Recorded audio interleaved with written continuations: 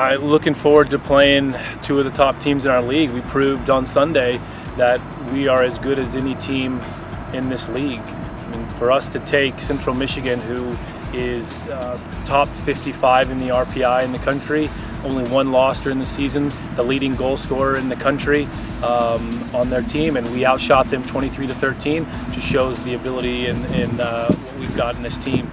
And the fact that this team doesn't quit and has been resilient all year. And so now we get to face another top team, defending regular season champs from last year, and we're really excited about doing that and getting our last 3 games at home.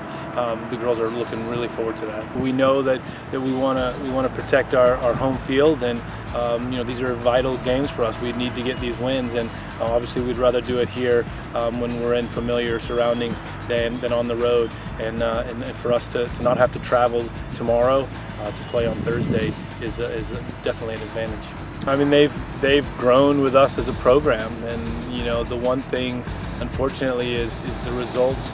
You know, I came in here saying that we want to compete for a MAC championship, and you know, the first 3 years we didn't quite get it done, and we still have the opportunity to move forward towards that this year.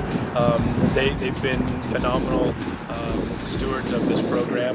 They have brought so much leadership, they've brought so much integrity, they've brought so much character to this program, and you know, the program's in a better place because of those young ladies. And she's a tireless worker, and she never quits, and she's a great leader by example.